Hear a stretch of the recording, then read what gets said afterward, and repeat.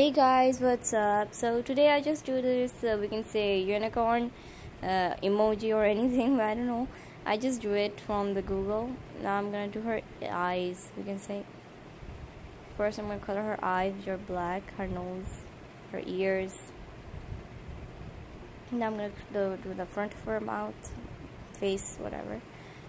Now I'm gonna color her hair, which are pink. Now the horn, I'm gonna color it like the way I colored the hair, pink, yellow, green, like the a straight line of a rainbow. I'm gonna color it green, blue, darker blue, purple,